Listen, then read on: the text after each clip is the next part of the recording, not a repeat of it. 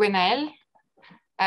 So welcome back for this second half of the mini symposium. And we are pleased now to welcome Sergei Grudini for his talk. So Sergei studied in Russia and then did his PhD and first postdoc in Jülich, Germany. And then he moved to INRIA Grenoble, where he did another postdoc and then was recruited at CNRS. And he is now a team leader of the NanoD team at INRIA since 2018. And his research interests include a lot of what interests us for this mini symposium, flexibility, integration of data, deep learning, and so on. So I will leave the floor to Sergei, and thanks a lot for accepting the invitation.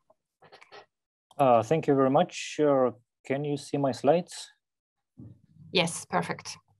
Okay, so my talk will be around the progress in protein structure prediction. And first of all, I'd like to thank the contributors of my structure prediction team, including collaborators. For example, Elodie, who is the co-organizer of the workshop, is also here.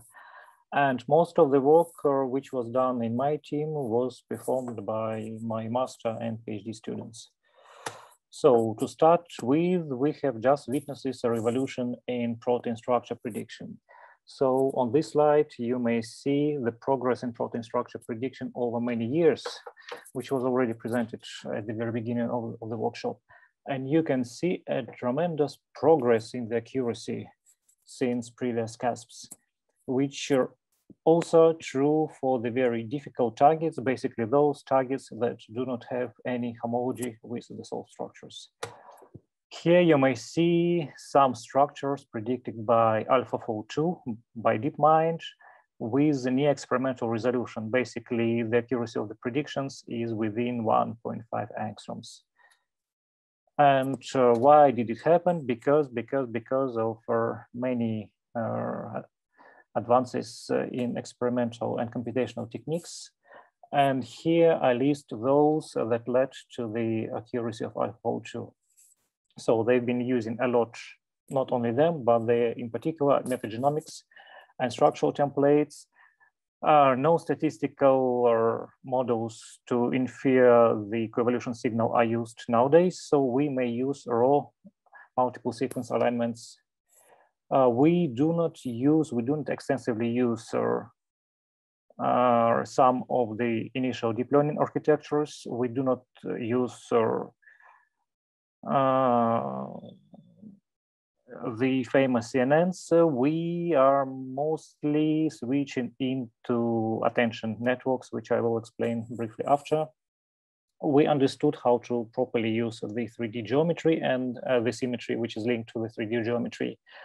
We also predict the uncertainty, which allows us to correct the predictions on the fly, or usage of discograms instead of raw contact maps. And we have, or some of us, especially DeepMind, has a lot of computational resources.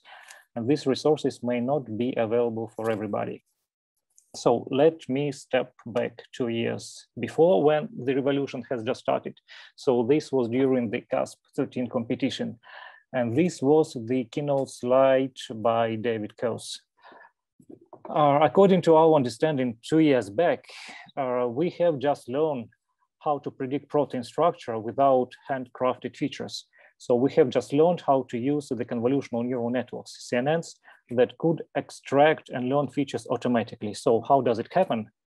We specify the convolutional filters that would process initial data layer by layer, and they would progressively extract features on different scales. So first of all, we would start at very high resolution features, then we would cause granular representation, we would learn features on the next scale, we would cause grain it again, and learn it progressively. These architectures are typically very deep, and they work greatly if our data has the hierarchy of representation. And apparently, these architectures do not work if our data are not hierarchical. Fortunately, our proteins do have the hierarchy. For example, we start with the initial building blocks, which are amino acids. These amino acids are linked into polypeptides. Polypeptides are linked with hydrogen bonds and they form secondary structure elements, beta sheets and alpha helices, which are in turn folded into stable domains.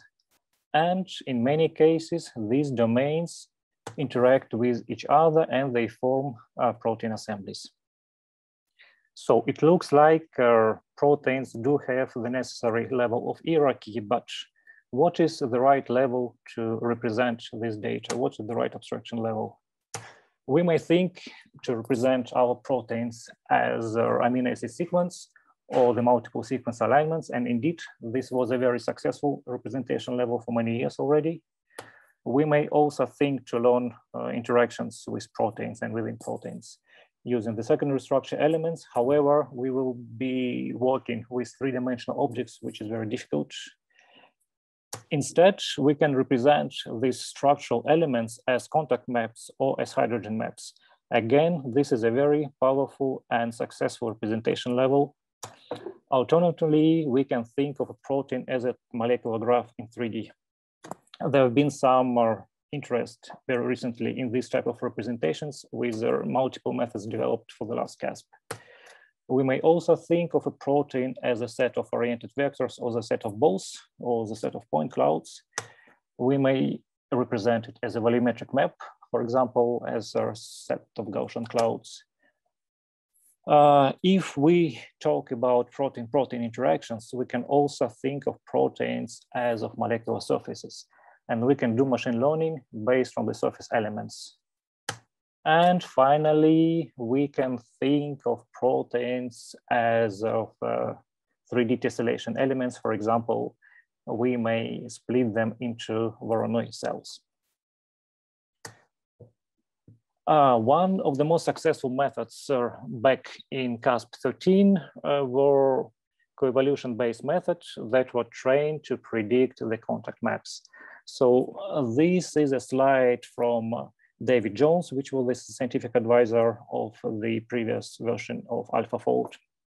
And his idea consisted of firstly applying the classical direct coupling analysis method, DCA model, that would produce 21 by 21 metrics for each of the pair of the residues in the target sequence. And then using these maps, we would apply multiple layers of convolutional neural networks and learn the ground truth contact map.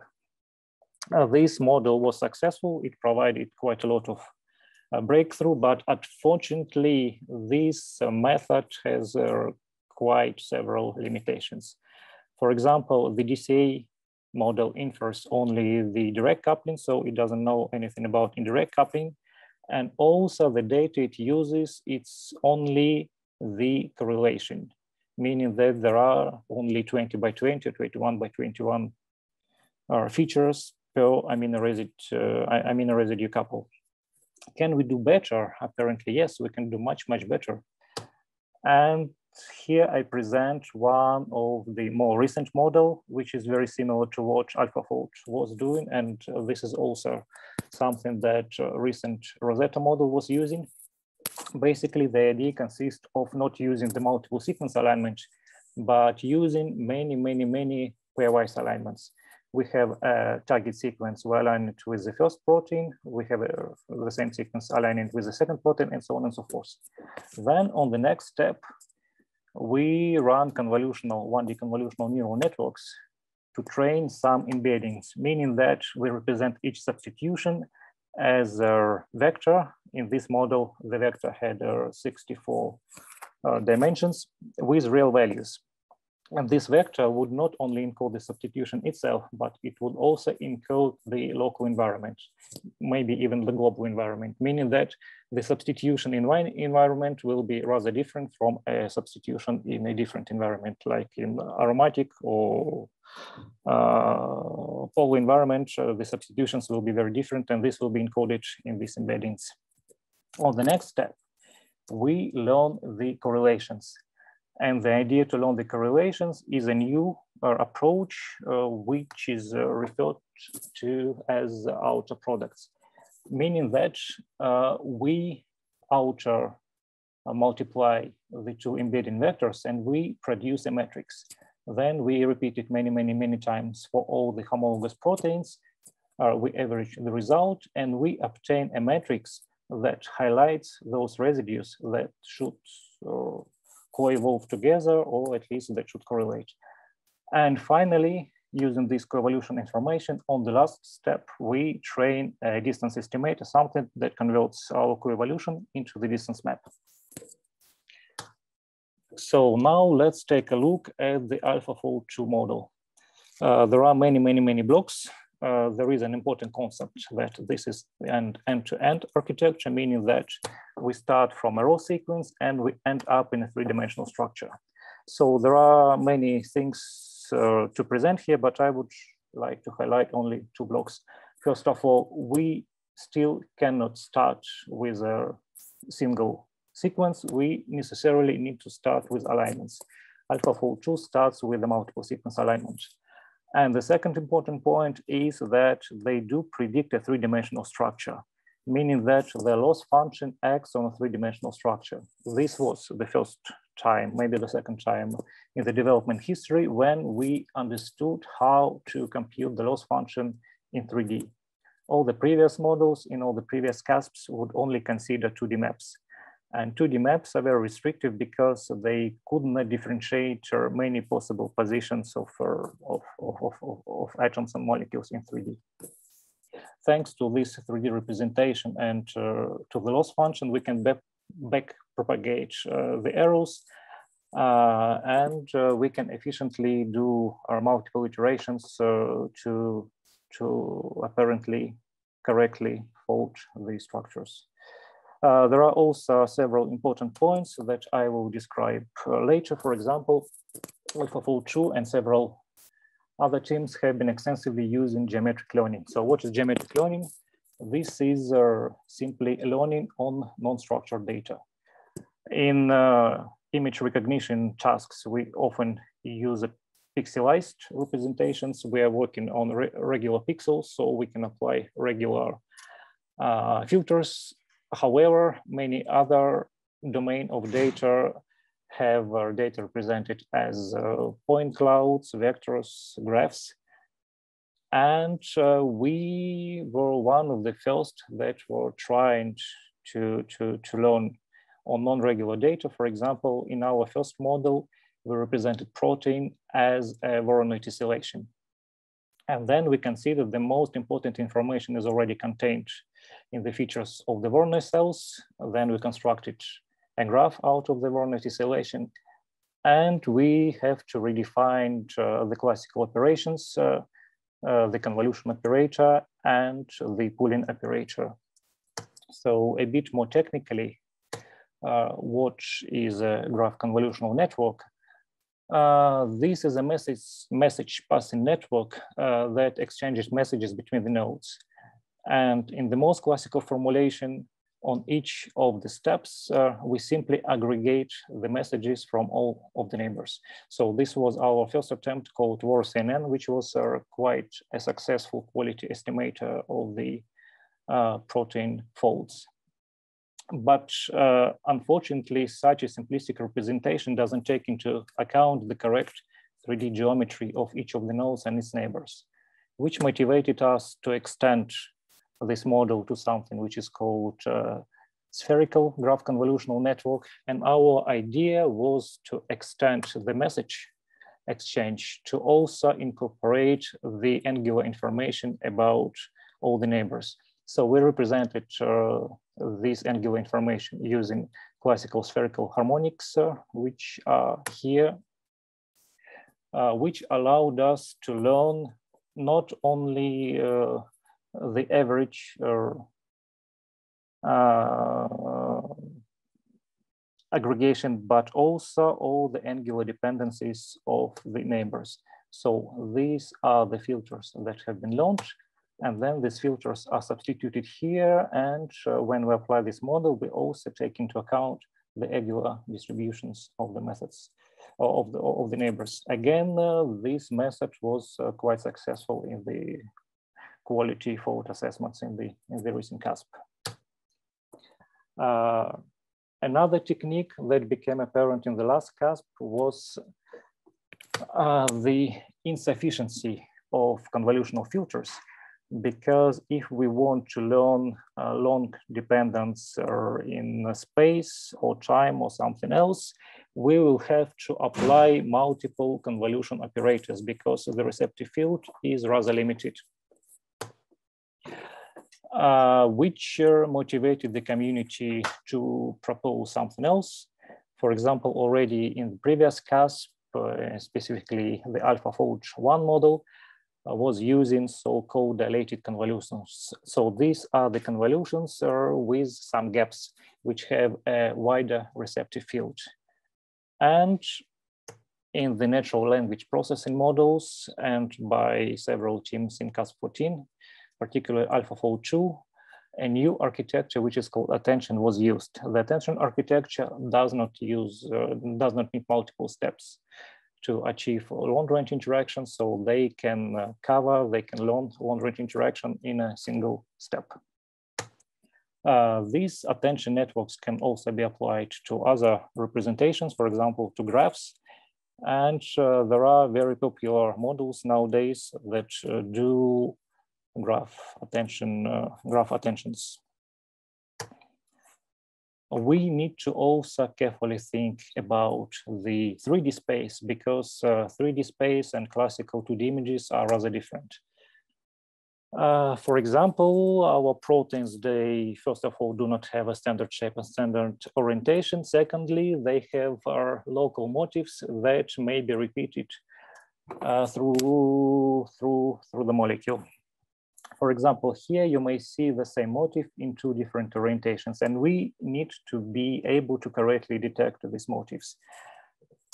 Then multiple residues in multiple orientations can interact with each other, and this normally should change the properties of the molecule.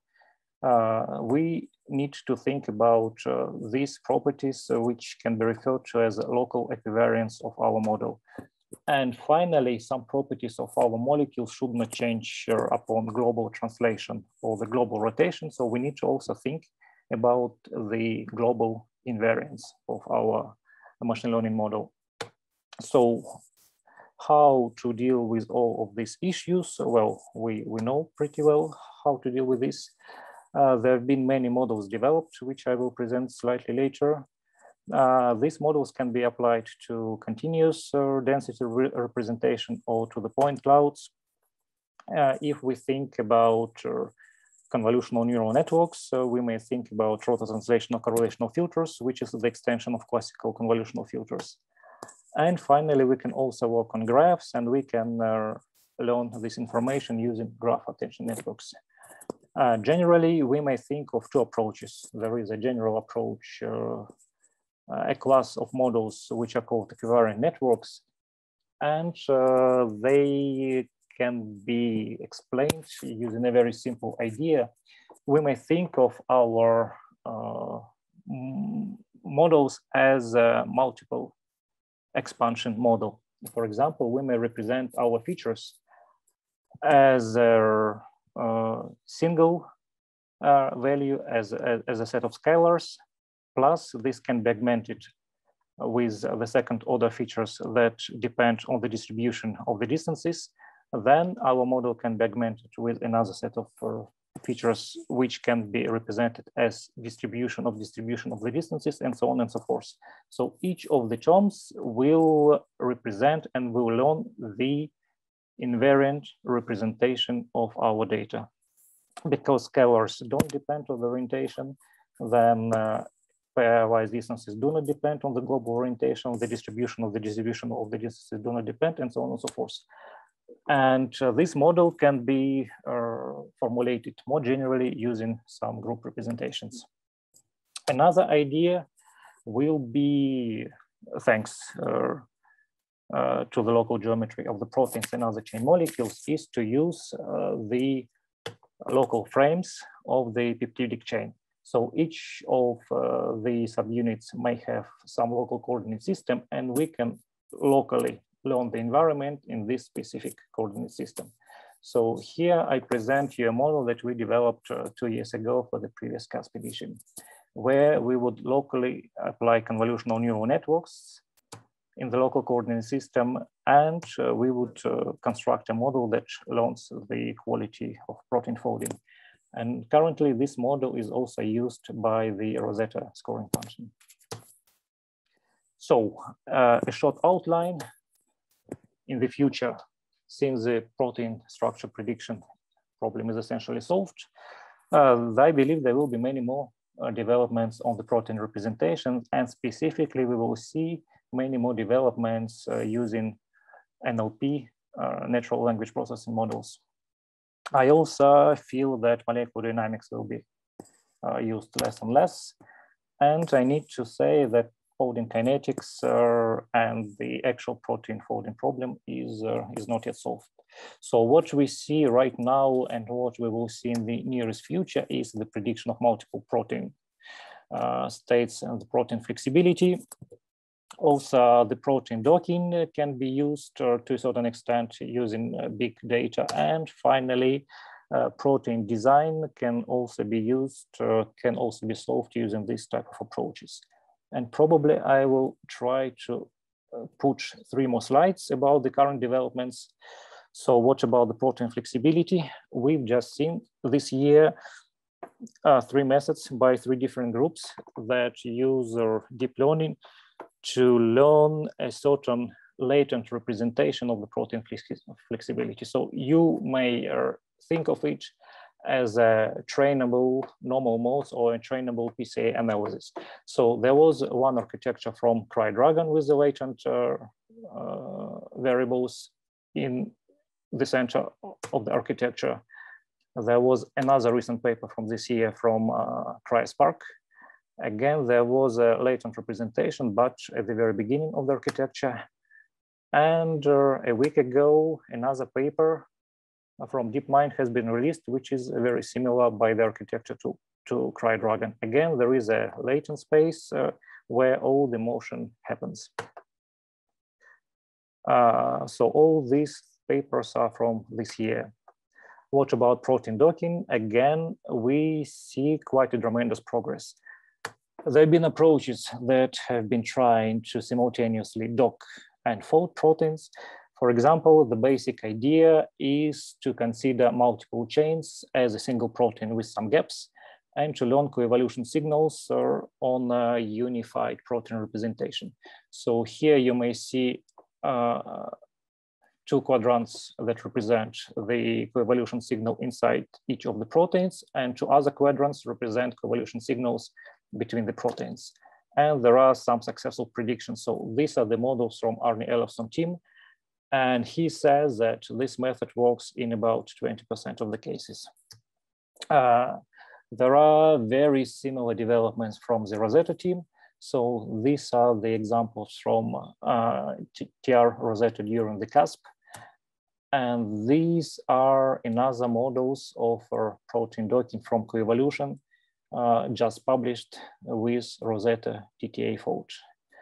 And finally, we have also seen very beautiful prediction from AlphaFold, where the goal was to predict an obligatory complex, but they didn't know this information that it was an obligatory complex. And the prediction can be superposed very nicely on this complex, even though it was predicted as a monomer. And my last slide is the protein design. So if you remember the end-to-end models, you can imagine that if we go from amino acid sequence to the 3D structure, we may invert this architecture, or we can perturb this architecture such that we can use the mismatch and backpropagate the signal such that we can do something with the sequence. So this is one of the attempts from the Rosetta team, and there is a recent attempt which is not using Monte Carlo perturbation, but which is using the actual backpropagation gradient. So first, the model computes the loss in the prediction of the distance map with the ground truth. Then it backpropagates the gradients through the neural network, and then it computes the perturbation to the amino acid sequence. And finally, we also witness a lot of developments in the protein language models. So these are the models that are not supervised or semi-supervised, that are trained on a huge amount of data. And during the training, we know nothing. Typically, we know nothing about the 3D structure. We know only the sequences. So there is a set of models trained using recurrent neural networks.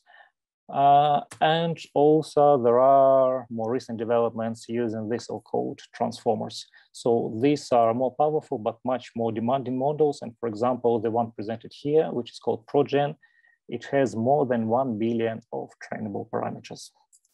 So I would like to stop here. I am out of time. I'd like to thank you for your attention. And if you want to have more references, I recommend to read our review, which has been written with my colleagues for the data-assisted track of the last CASP competition. Thank you very much. Thank you very much, Sergei, for this great presentation and very nice view on a field that's moving really fast. I'm sure there are a lot of questions, but if no one dares, so please ask your questions in the chat or raise your hand. Yeah, there's one question already by Louis Becquet. Are there big differences in the dataset requirements between the different architectures that you presented, convolution, dilated, attention, graph? Oh yeah, yeah, of course. The more we advance, the more data we use. So the most data demanding architectures are those that use raw sequence data and even metagenomics data. So these models can be trained on millions and millions and millions of sequences, and they would have billions of parameters. So to train such a model, we have to use national resources that we cannot even afford in Europe. So only Facebook and Google can afford these models. And there was an initiative in the United States to use the national resources to train protein language models. So these are the most expensive. Compared to the structural data, 3D data, normally we can afford it even locally. So in my team, we can train models on 3D data. But again, there are different complexities, of course, depending on which type of techniques, which convolutions do we use, and also how many deep layers are in the model. The deeper the architecture, the more complex is the model, more parameters it has, and more training time it requires. I think maybe I read it too quickly, but the question was also of the data set requirements, so maybe the input data that you need for the different. Well, sure, maybe we can also. Yes, of course. Again, using the sequences, we can pre-select sequences. We can train on all possible metagenomic sequences.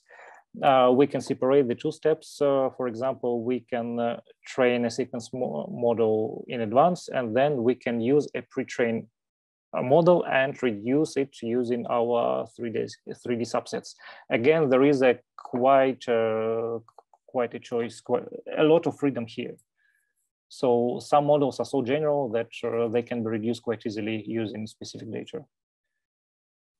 Okay, so, thanks. There's a question from Sergei, if you want to open your microphone and just ask it. Thank you. Thank you for this presentation, Sergei. So when we made the individual, like more in-depth analysis for the CASP14 assessment paper, we also did our best to compare the performances of the contact-based, more like deep learning incorporated complex modeling methods versus more traditional ones. And there we couldn't, as of now, at least, we couldn't fetch a major difference. So I was wondering which type of different developments do you think that it's necessary to have an improvement over here? Because obviously this has a lot of potential, but how do you see this? So which parts are still, still challenging? So there are two components. Thank you very much. I think Rosetta was still better, and Rosetta was heavily using coevolutionary information between the domains. It was comparable to Van Slova's models when we made the more in-depth analysis. Yes, I agree. Mm-hmm. They didn't use any coevolution, only structural templates. Yes. So I think we have to have a significant progress in understanding the protein language models. We need to understand the coevolution signals much better, because this signal is very weak for different domains, and sometimes we do not see it.